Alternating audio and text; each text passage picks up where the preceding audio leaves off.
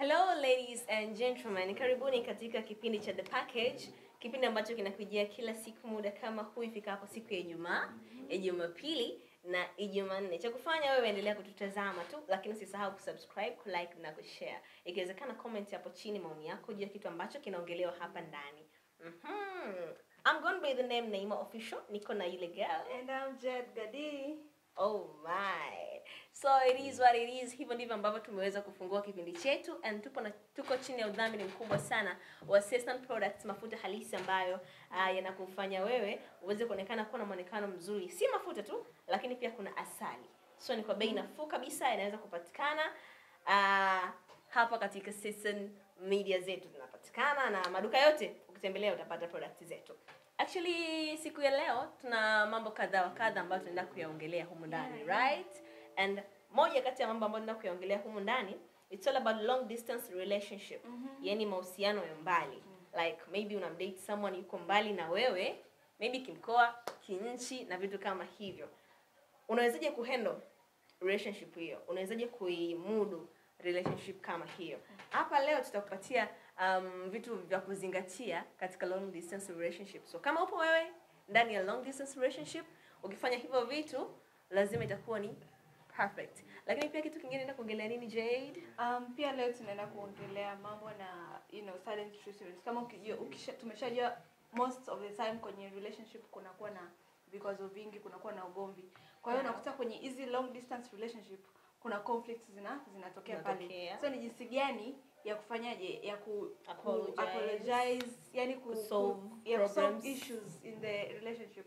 As long as tunaongelea mambo na long distance relationship, tutaambia pia ni jinsi gani ya solve hizo conflicts. Yeah, so kama unafahamu wewe maybe mtu wako ni mtu wa ugomvi, maana we know kwamba kwenye relationship ugomvi haukosi.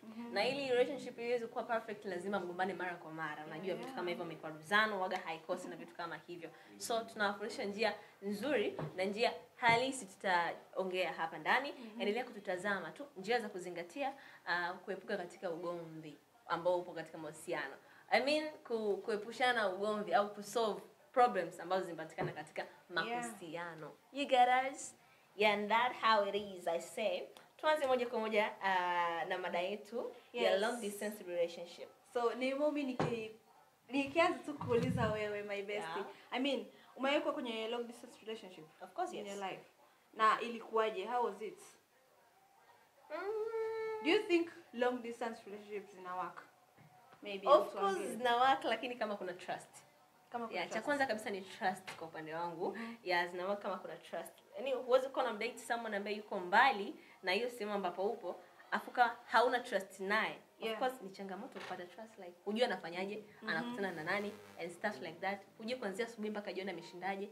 Yaani maybe you just chat au mnaongea kwa call kwamba how you doing, stuff like that, lakini hamuonani face to face, like kujua kwamba anaendeleaje. Sasa inakuwa kidogo trust ni ngumu, ingawa inatakiwa uwe nayo. Yaani hiyo inabidi tu uwe nayo, maana no way out. Hata mimi nasema umeshaongelea trust as in yani kwenye long distance relationship without trust haita work. It's not gonna work. Like tuseme trust is one thing. Kitu kingine ni communication, guys. Kama mkiwa kwenye long distance relationship na hakuna communication between you guys, it's going to itakufa. Okay? So you guys have to communicate. Lazima mkuwe na mawasiliano. At least kama mnaelewana, like for me ningependa niseme I have been in a long distance relationship before, na tulikuwa tumeelewana with my guy, like in the morning lazima tuongee and in the night, because hapa katikati we have some issues, we are busy, yuko busy, mimi niko busy, so tumeplan. So una plan time span, mna agree because you guys are adults. Mna agree maybe ikifika asubuhi tutakuwa tunawasiliana ama ikifika jioni tunawasiliana. So mimi nasema communication kwa long distance relationships is a thumb up. Okay, lakini pia I can say kwamba it's not a matter of agree. Kingine ndio mtu ujiongeze.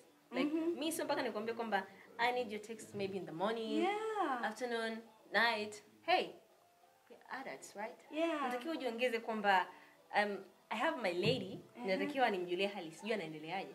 Amekula nini, ameshindaje. So you should check up on me, baby boy. Don't wait for each other. Usisubiri text yake. You can also be the person to text, okay? Si lazima yeye akutext kwa kwanza. You guys are like apart, far apart, kama ni mkoa mwingine ama nchi nyingine.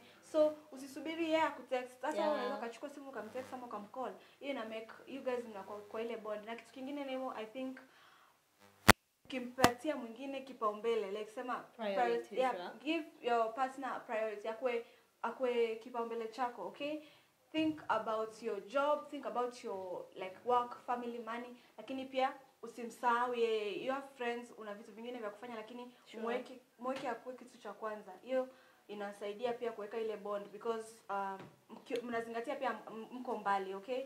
So ukiweka wa kwanza itasaidia, yani ukiamka asubuhi at least text ama call, ukitaka ukiwa na kitu chochote cha kushare na yeye, like a happy moment, share with him or her. Umfanya ajione kwamba like ajione kwamba ni wa kwako, you know, like ukiwa unamuonyesha care and priority, like hivyo ambavyo tumeweza kusema kwamba you don't think about yourself, ufikiri kwamba hujifikiri wewe sana, lakini pia unapata muda wa kufikiria about mwenza wako, kwamba maybe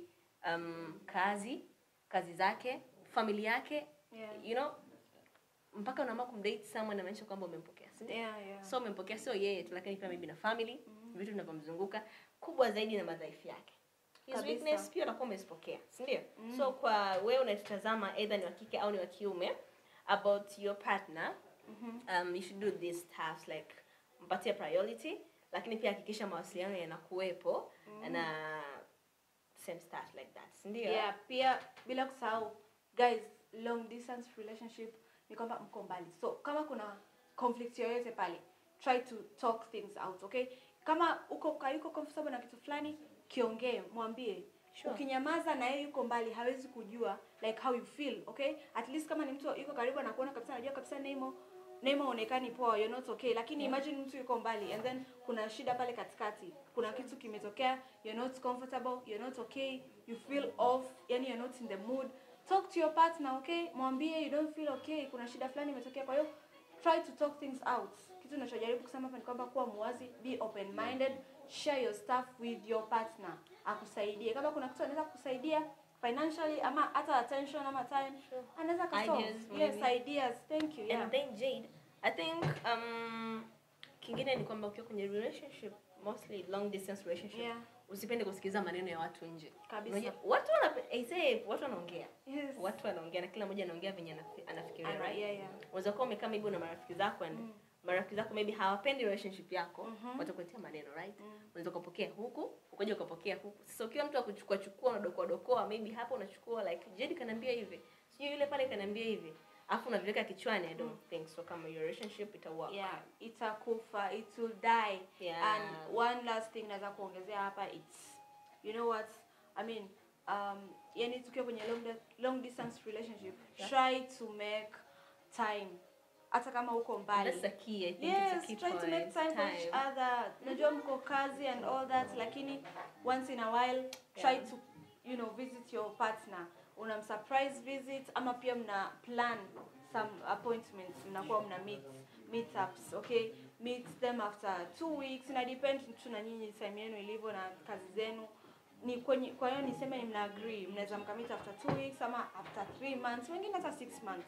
Lakini try to meet because lazima kuna vitu vingine mko physically, connected, and like kuna wengine the love language ni touch. Kwa hiyo you have to be there for your partner. Kwa hiyo niseme just try to make time for your partner.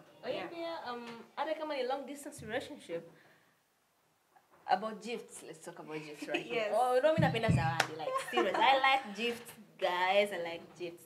So you just date me and then jamani, hata zawadi mara moja hamna. My dear friends, unakuwa unanipatia like a lot of stress. And sipendi stress. Kama uko mbali, send some chocolates to your babe. We love eating. We love eating. Tunapenda kula jamani. Sio kula tu jamani, kuna vitu ambavyo maybe kuna saa, chain, bracelet, a beautiful dress like for your girl. It will not cost you much. Na uko mbali, just send it. Just surprise your lady, surprise your man, gifts ni kitu ambacho kinafanya mtu kwanza kinaongeza happiness kwenye relationship. So you guys, I think mmepata jambo toka tumeanza kuongea mpaka now.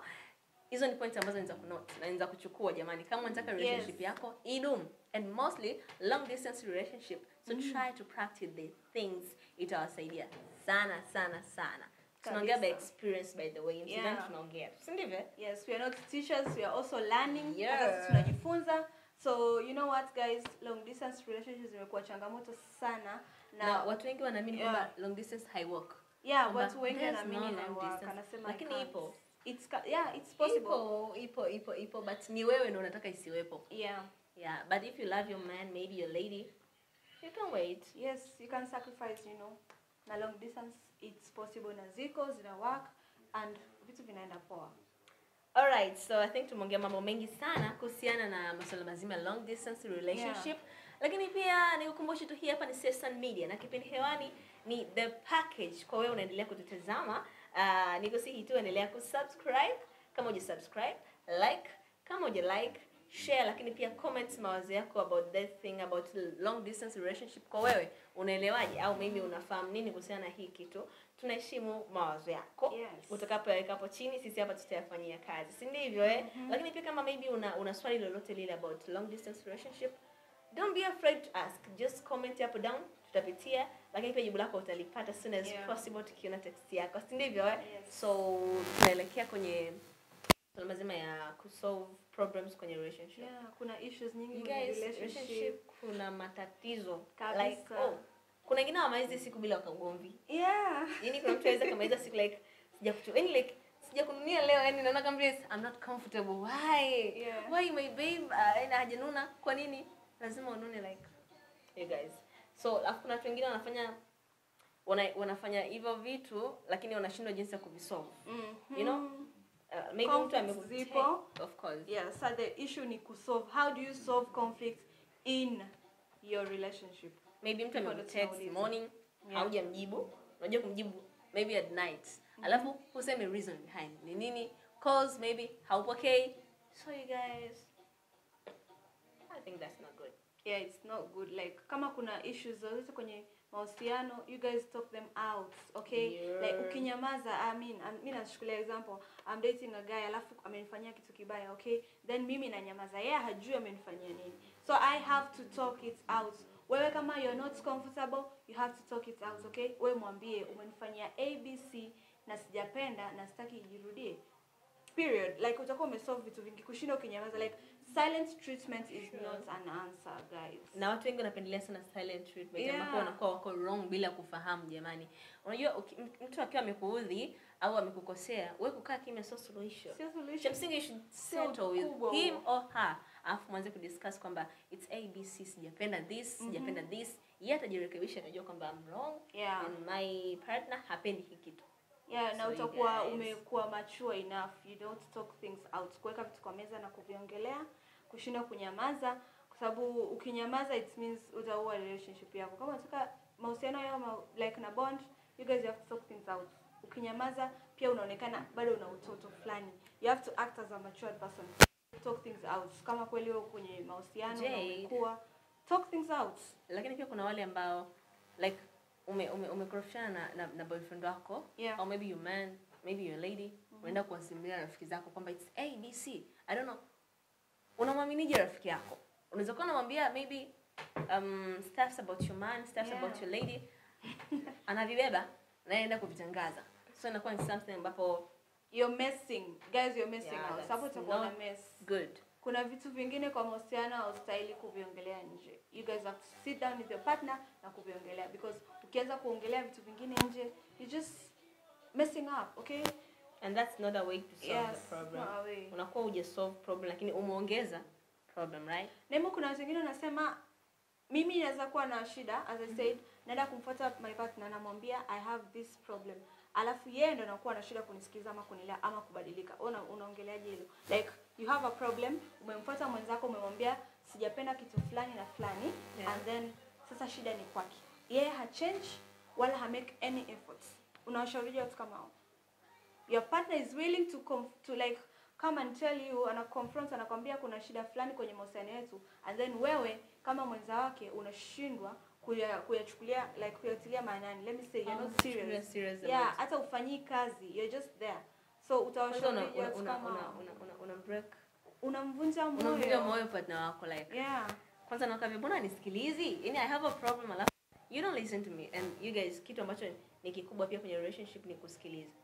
Unajua hata kama unaona mtu unajibisa my partner anaongea kitu ambacho simuelewi hivi, lakini try to understand. Maana yeye hana kumwambia mwingine kaja kwako. You just listen and ufanye kutafuta way ya kusolve hiyo kitu. I think itakuwa ni nzuri zaidi. Yeah, so mtu akija akikwambia kuna shida fulani kwenye mahusiano, you know what? Try to sort that out. Kama uwezi mwambie uwezi, labda kuna sema anakusaidia. Ikiwashinda nyinyi wawili, that is when unaweza ukafuata mtu mwingine watoto kwenda kumuuliza, maybe a friend ama an elderly person awashauri, okay? I think lakini pia kwenye relationship I think utaki kuwa 100, yani kwa wote, yani kwenye maybe kuna ugomvi, wewe uko juu 100% na mimi niko juu 100%, that way hatuwezi kusolve problem. I think nitakiwa mmoja anashuka kidogo. You ladies, I think mnajua kushuka. Kuna dada wanakaza jamani, sio ni kabila gani mimi niseme. Yaani kuna dada mnajua kukaza. You guys should stop it. Sawa? Sana sio kwa ladies tu, lakini pia kwa men jamani. Mjifunze kushuka, yani jifunze kushuka. Ukiona kwamba asa you don't go anywhere. Mpo tu hapo wote mmenuniana, mjui mnasolve vipi. Mmoja shuka, just go and ask, "Babe, what's the problem?" Ask. Don't be afraid. I think njia ambayo itakuwa imewasaidia sana kusolve conflict ambayo mtakuwa mnaipitia kwenye relationship yenu. So you guys should be like so leo tumedokezea vitu kidogo tu because muda ni mchache na tumeamua kuodokeza vitu kidogo kuhusu mahusiano ya mbali, long distance relationship, mambo ya kusolve conflicts. Nafikiri tutaendelea kuongea zaidi, Nemo. Tutaendelea kuongea zaidi. Ilikuwa ni the package ya dakika kadhaa ya kukupatia wewe zile vitu muhimu ambazo unatakiwa uzingatie katika vitu mbalimbali, kama katika mahusiano, lakini pia katika maisha, na leo tumebezi sana katika mahusiano. Si ndivyo? So bila shaka umetoka na kitu fulani. And till next time, I'm gone by the name Neema Official. I am with Jade Gadi. Bye bye, we love you. Till next time. Bye.